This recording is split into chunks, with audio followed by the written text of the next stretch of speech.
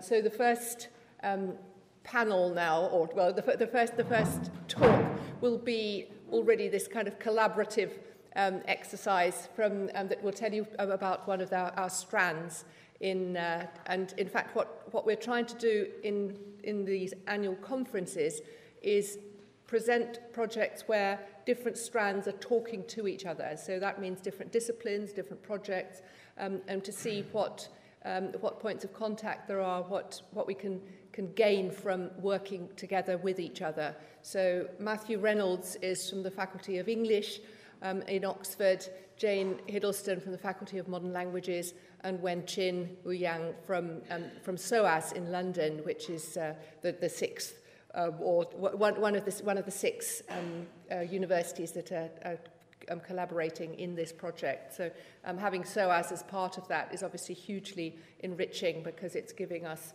a kind of sort of line into many different languages that are extremely exciting to have part of. So I will hand over to you. There's a handout in your course packs as well. Okay, I'm from the strand called Prismatic Translation, and Jane and Wen-chin are from a different strand. So as Catherine said, we're going to try to braid and do all sorts of exciting sailor knots. And in order to do that, we're just going to talk for 8 to 10 minutes each, and then I hope have a bit of a conversation after that. So the strand I'm involved in, Prismatic Translation, that's about things you can do with multiple translations. And it's also about what happens if you think of translation as a process that inevitably generates many translations, and that's an interesting thing, rather than as a process that's fundamentally regulated by the desire to achieve equivalence in a particular context. Now, I'm not going to talk very much about translation multiplicity in itself today. Rather, I'm going to present some of the conceptual groundwork for that strand, because I hope that's going to interact or connect, interestingly, with what Jane and Wen-chin are going to say. Now, in order to do this, I'm going to look at 3 tiny snapshots of translation as it's been done in English literature across a stretch of centuries. And I'm choosing, in doing this, I'm choosing not to look at obviously experimental and multiple kinds of translation. I'm choosing not to look at multilingual texts in multilingual contexts or dialectal contexts. I'm choosing not to look at places where what counts as translation is obviously put in question.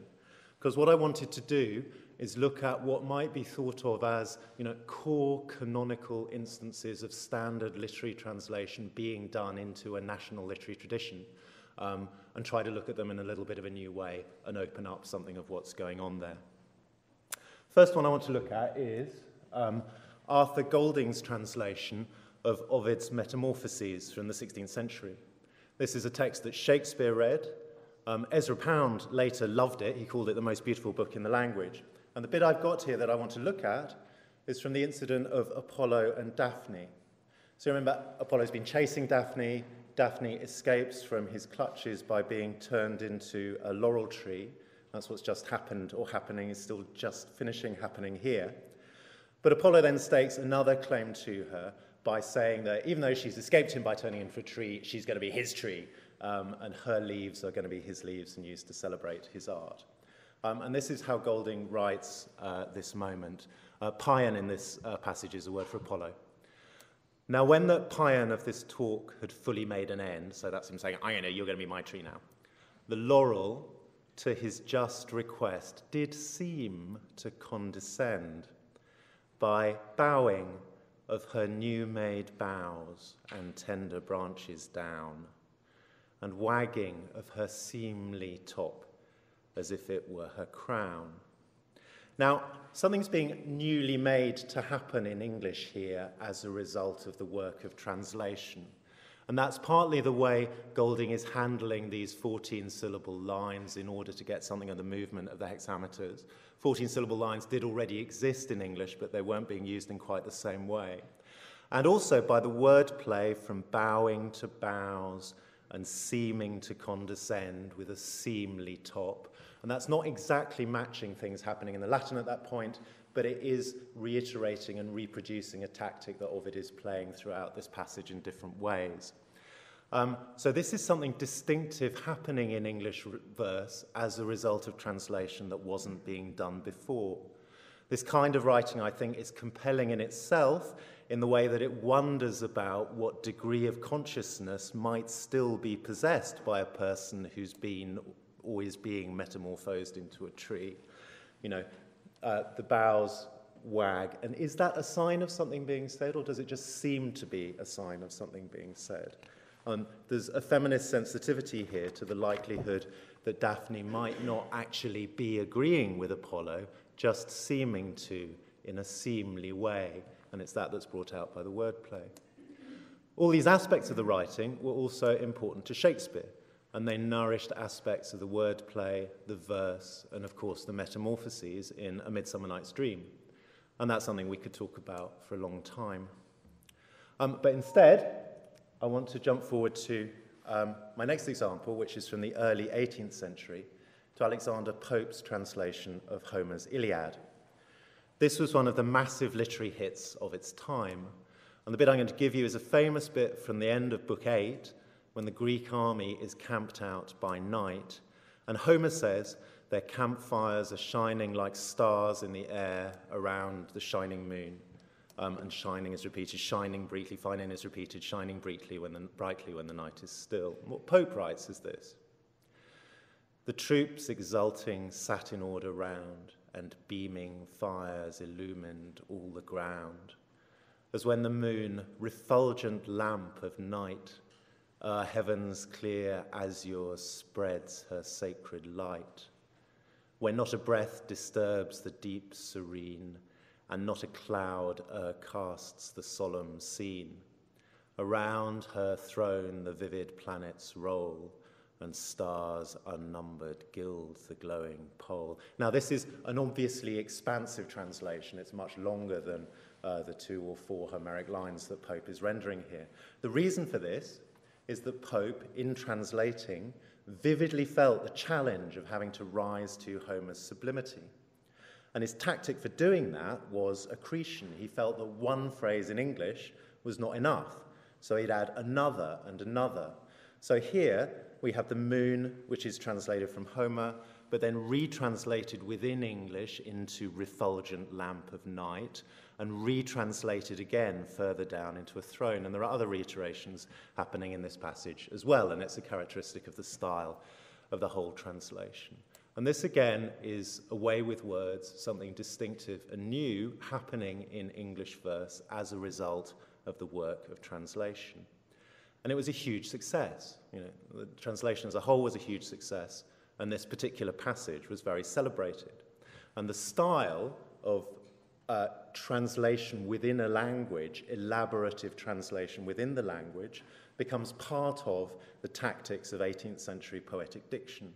So much so that the next wave of poets, the Romantic poets in the early 19th century, reacted viciously against it. So, for instance, Coleridge, talking about the passage we've been looking at, said, "It's difficult to determine whether the sense or the diction be the more absurd."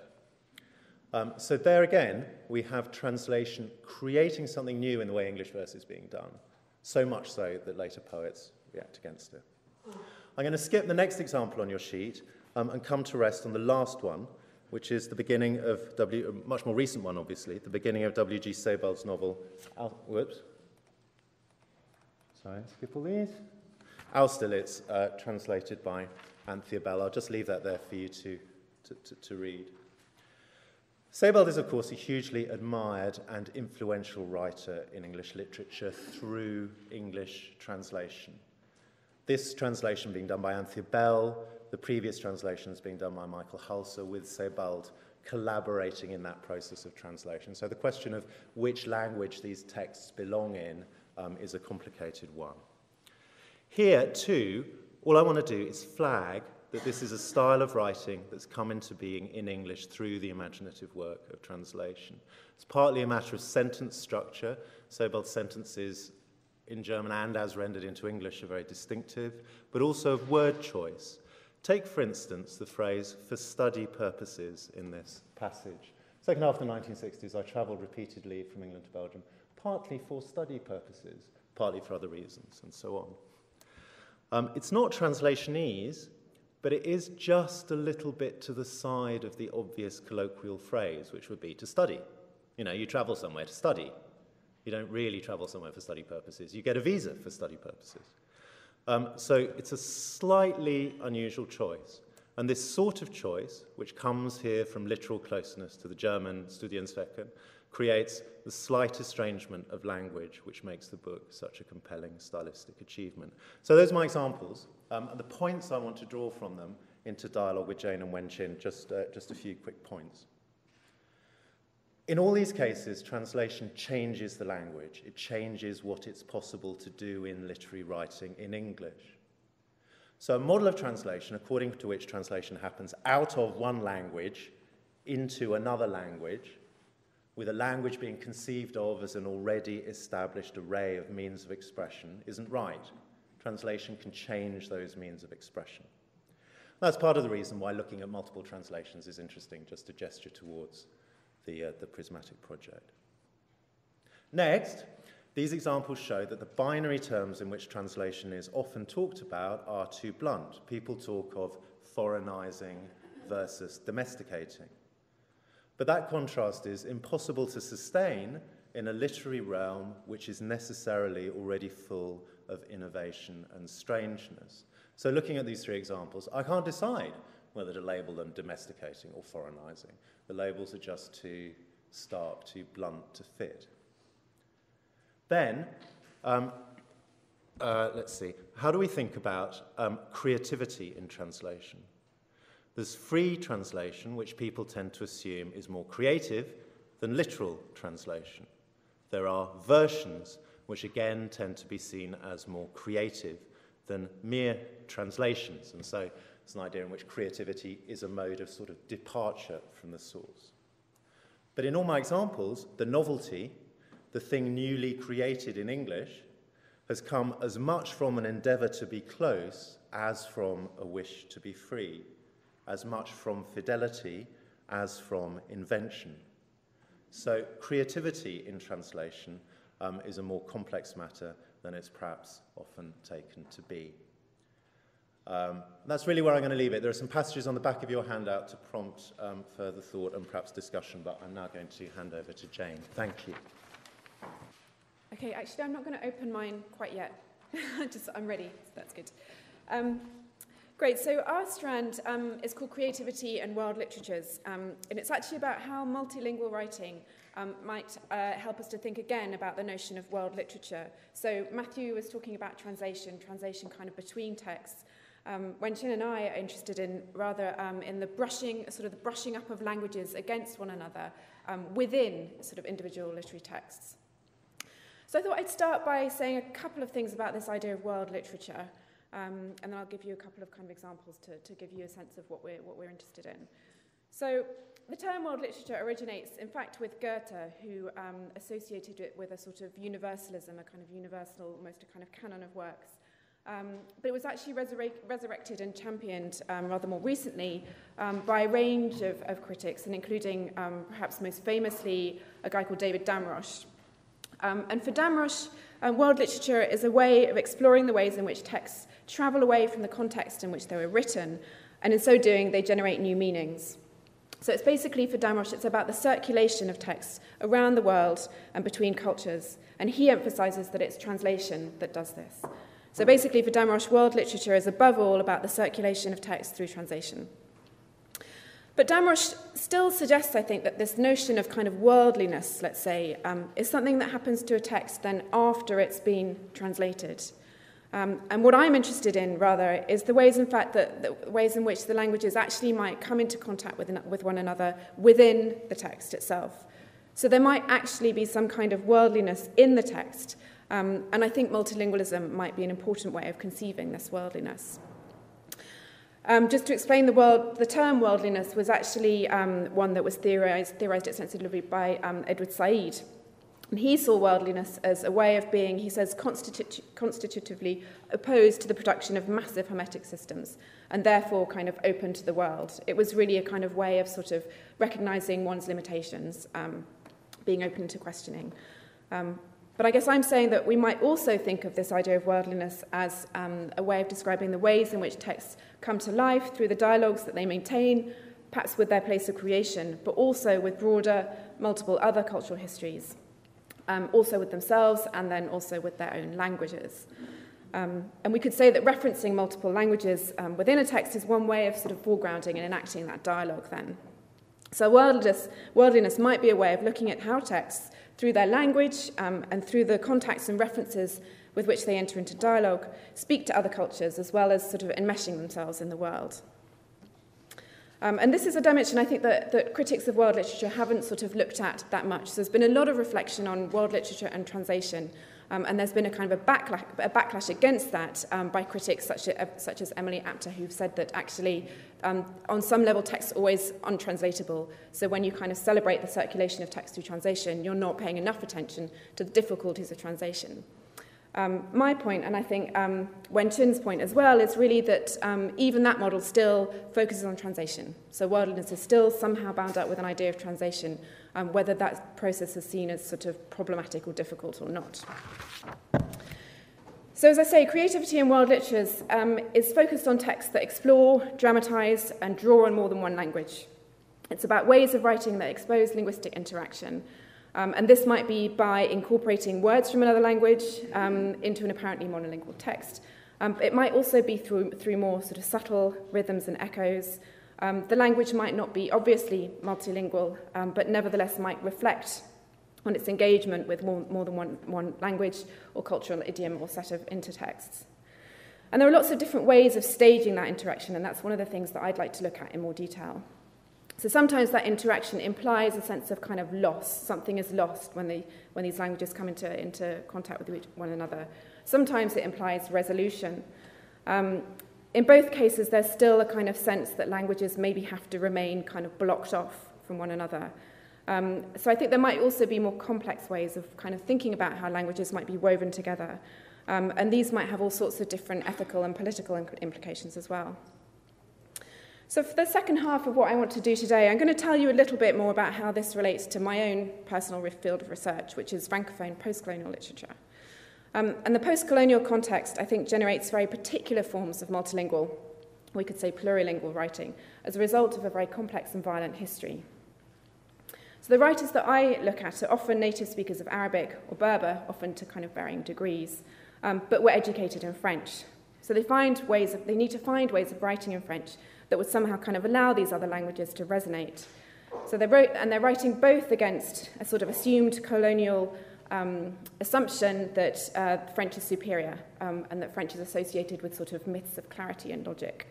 At the same time, they're also writing against what was a fairly sort of aggressive and all-encompassing policy of Arabization in both Algeria and Morocco in a post-independence context. So those are two models, again, of languages as sort of self-enclosed and kind of closed off from one another. So I'm going to give you a really short poem first to have a look at, just to give you a bit of a sense of the kind of thing that I'm interested in. So this is a poem by an Algerian woman called Assia Djabbar. And I've put the English translation there as well. I don't know whether, perhaps I'll read the French and you can always you can see the translation. So she says, ma poésie n'est que murmure, voix de rouge-gorge ou son de cuivre, fuit mon masque arabe troué. Même quand je tisse quelques mots en français, je retrouve mon langage étranger. So that's my translation, which is probably rubbish, but anyway, it gives you a sense of what she's saying. So I just thought I'd flag this up, because I thought there's a sense in which both languages, both French and Arabic, are kind of conveyed as incomplete or foreign here. So her poetry in French is described as just murmurs. It could be birdsong or perhaps a sort of metallic ringing, a kind of hollow metallic ringing sound. Arabic, nevertheless, is also a mask, and it leaves gaps. In the last line, it's quite unclear which is the foreign language. She's saying that French is foreign to her. You see I put kind of two possible translations of that last line. Or is it that she finds traces of a language, of Arabic, that is foreign to French? I think there are also two different kind of styles in the poem. Maybe the first half and the second half use different kinds of language themselves. And there's a sense in which there's something that the poem doesn't say. I think it's kind of foregrounding something about how both languages are maybe sort of insufficient. So that's what I'm going to say about that poem. I'm going to tell you a little bit more about another writer, a guy called Abdelkabir Khatibi, who's a Moroccan thinker, who probably has one of the most sophisticated and extended reflections on this kind of multilingual writing. And I think he says some kind of really interesting, things about the sort of broader implications and the complexity also of bilingual or multilingual aesthetics. So Khatibi came up with this idea of what he called a pensée autre, a pensée en langue, which is a kind of thinking in languages. And it was also supposed to be a response to divisiveness and exclusionism in both colonial and theocratic thinking. At the same time, it was also a broader ethical philosophy, and I'll try and kind of convey in what way today. So this thinking in languages, I think, suggests, again, an idea of worldliness.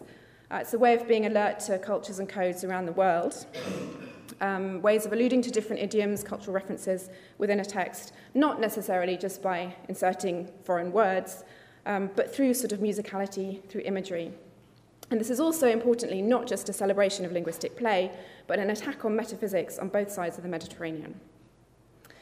Interestingly enough, although Khatibi also writes a lot about Maghrebian culture, I'm going to tell you something about a rather more unusual text that he writes, which is actually about the idea of a kind of a translator working in Sweden. So actually, in itself, it's quite significant that he also kind of looked outside that post-colonial context, because he's also kind of concerned to sort of test these sort of national boundaries. So this text, it's called An été à Stockholm, so a summer in Stockholm, and it's about a translator who's working in Stockholm. And as I say, I think it demonstrates some of the kind of broader ethical and political significations of writing in many languages. So as I say, the main character is this figure of a simultaneous translator, and this in itself is a sort of a figure for openness to linguistic nuance. So he's also, he says, a professional traveller. He both literally travels and he's ethically in his work always kind of travelling and conceiving himself in relation with others. His translations record an intense receptiveness to different languages. He says, une immense oreille m'habite, like an immense ear lives inside me, which sounds very bizarre in English, but there's an idea there of the translator kind of required to be, he says, successively himself and an other, and it requires this state of a sort of heightened alertness, receptiveness to nuance and tone. And this is conceived, I think, by Khatibi as almost a kind of figure, a way of describing his writing as a whole. Another aspect to this kind of interaction between languages, what he calls the interlangue, so interlanguages, is that in this text it's also related to political neutrality. So the text is set in Sweden. And neutrality and interlangue both work against colonialism. They call for disarmament, the avoidance of war, the favouring of communication, for which, of course, languages are required. And he says an idea of discernement, discernment, which would be reflectiveness, attentiveness, and the refusal of rapid judgment. Finally, the figure of the interlangue, of this interaction between languages, also demands a kind of rethinking of interpersonal relationships. It's a kind of vision of relationships made up of exchange and freedom, what he calls aimance, which is another completely untranslatable word. It's made up of it's a kind of process of loving, I guess you could see, but also a non-proprietary form of love, one that demonstrates openness to the other, dialogue, listening, and tolerance rather than ownership. It evolves, in fact, out of a dialogue with the French philosopher Jacques Derrida, who describes it as, translating hurriedly, he sort of describes it as a relation of kind of tolerance, a way of knowing how to live together between genders, sensibilities, thoughts, religions, and cultures. So it's a friendship without judgment, without ownership, and open to change. And again, I think this, along with this vision of the professional translator and of political neutrality, all of these perform then the ethics of the translator and the writer who sort of shapes his craft through translation, through bringing languages together. I'm just going to make a final quick kind of cautionary point at the end of my talk. And this is really just to kind of foreground how, in the post-colonial context, we mustn't just over-celebrate this idea of sort of cultural hybridization as unproblematic and sort of joyful and celebratory. I just wanted to foreground how this is also, this takes place against a background of suffering. And there can be a tendency perhaps to kind of over-celebrate, as I say, the sort of subversiveness of bilingual writing. So a writer called Doris Sommer has talked about bilingual games, and she says that these they irritate the state, And she says that almost that democracy is the challenge. Democracy is kind of bound up with this openness to kind of multiple languages. She says democracy depends on constructing these miraculous and precarious points of contact from mismatches among codes and peoples. So it's very important for her then that this kind of interlingual, bilingual, multilingual writing undermines the association of power with cultural uniformity. But as I say, I kind of foregrounded that example of Katibi because I wanted to show how multilingual writing might be both a gift but also the legacy of a history of suffering. It's a promise of freedom that's also terrifying or overwhelming. So writing between languages here is curiously a paradoxical process of both enfranchisement and disenfranchisement. It's both liberation and loss. It might be culturally, politically, ethically, and personally both challenging and emancipatory, but it might also record an encounter that was devastatingly painful. So I'm going to stop there and hand over to Wen-chin. It's great to have two colleagues precede me because they have set up the projects perfectly for me, and all I have to do is say something about where my part fits. And I'm going to start with linking my project with Matthew's thinking and then Jane's thinking and then go into my own, you can call it. This top one. Yeah, the top one. And as you've heard from Matthew, and I think we all coming from sort of our relationship with word literature and comparative literature and how these two disciplines or fields have theorized word literature and how to study literature. And one of the sort of like objections, or some of the objections we have, is really circulation through translation and the function of translation within the circulation of text, and in particular in theories of word literature, circulation is always about the novel as a form itself. So that's number one. And number two, right, is the sort of circulation through translation without paying close attention to the wordliness of literary texts themselves. And from what we have heard from Matthew, right, and Jane, is that translation itself is a collaboration of multiple languages that itself leads to creativity within a single language. And from Jane's is that language interact, engage in dialogue within literary text, and which give literary text its wordliness as well. And I want to use these two ways of thinking about language, right, through translation or through literary text, to think about multilingualism inherent in a single language itself. And I want to be able to think about how that multilingualism inherent in a single language is the outcome, is born out of cultural encounters, but at the same time, it generates a new language, a new energy for language that allows this language to generate other forms of literary writings as well. And I go back in history and I situate myself in the 19th century Arabic print culture. So I'm going to think about Arabic as multilingual itself. And the reason I go to the 19th century, because 19th century in Arabic is seminal for a lot of new cultural regeneration and new cultural production.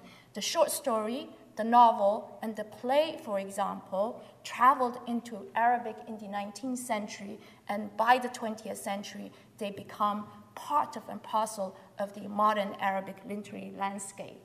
But how did that happen, right? Did it happen simply because Arab authors went to Paris or London, read French and English novels, and decided, voila, fantastic, let's write in these forms? Or, right, there's something else that went on that precedes this kind of possibility. So by the time the short story, the novel, the play travel into Arabic, they become Arabic expressions of the forms themselves.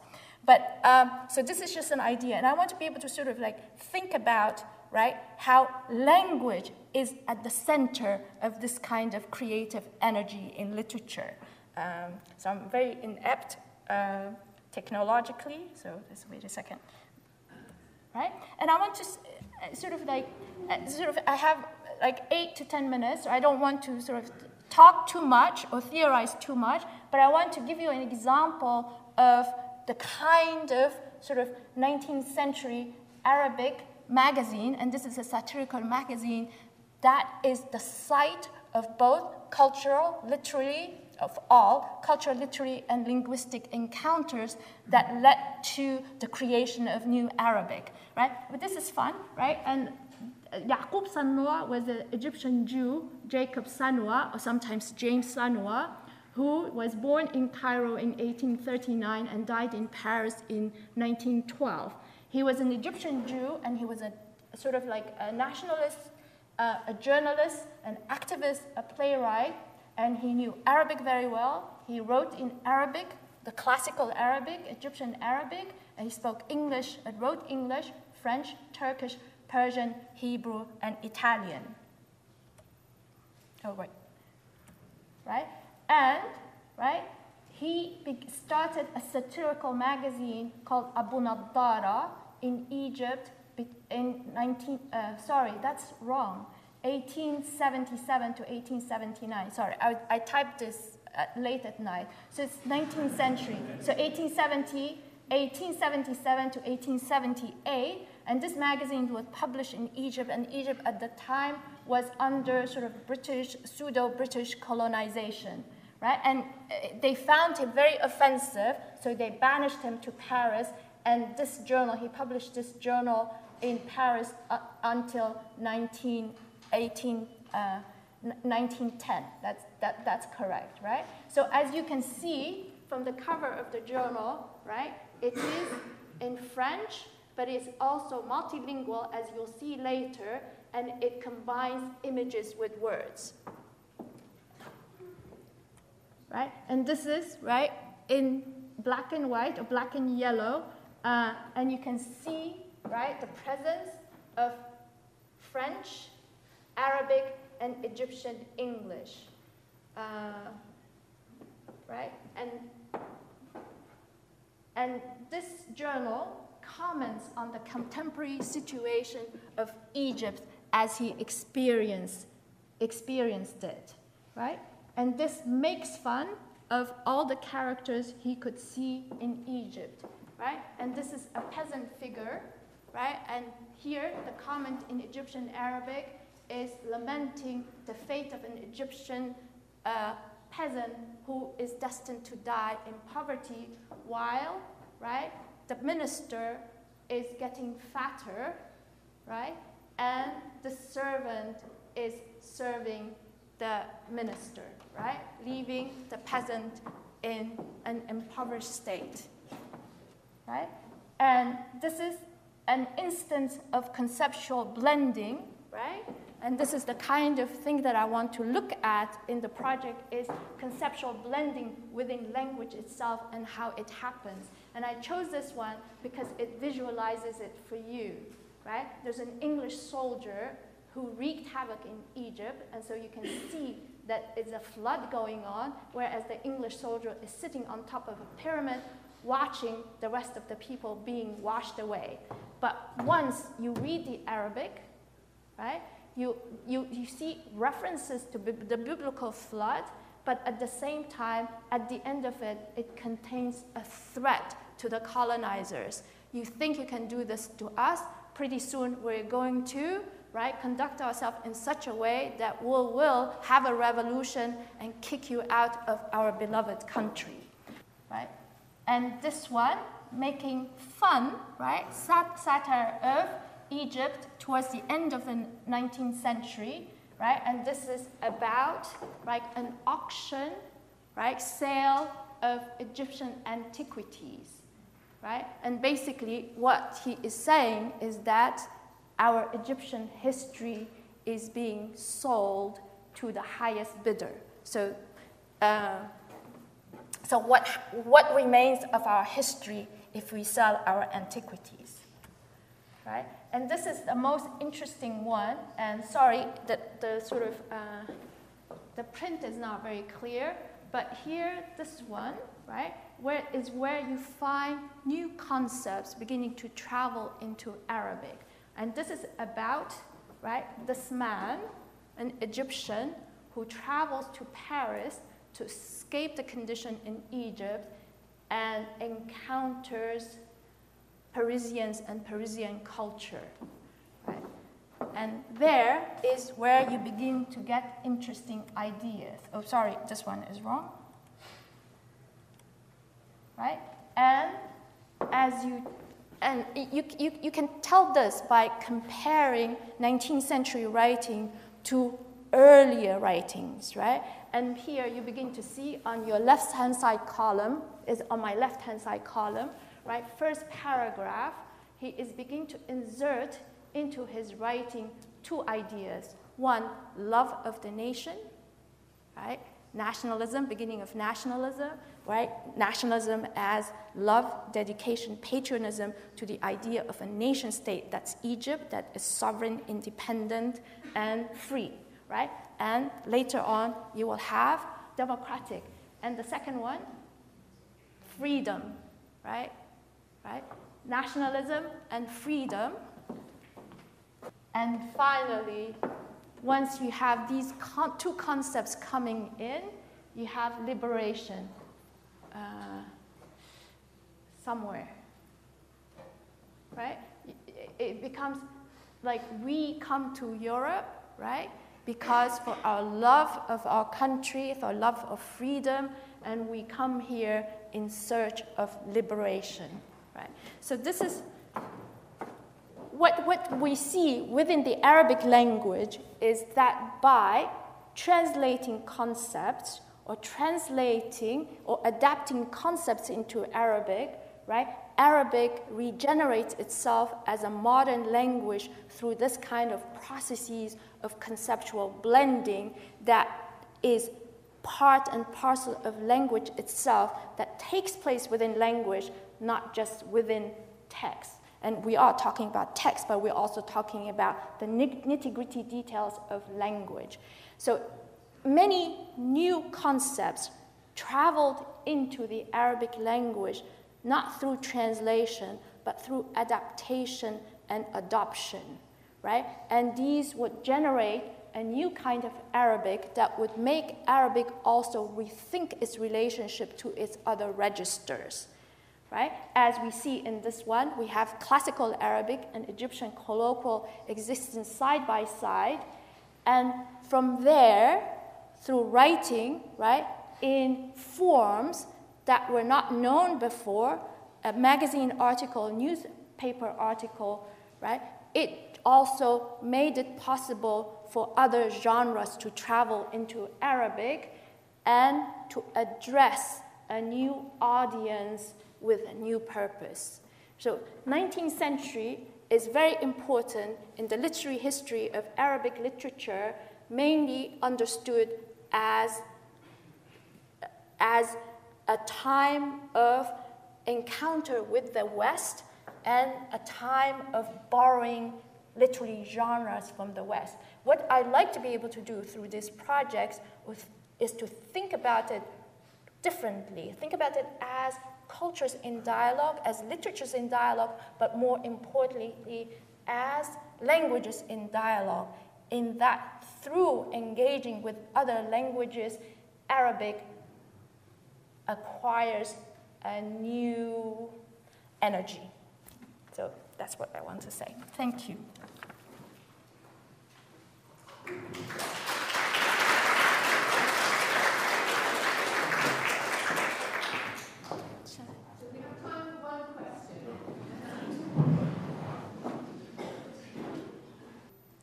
It's a question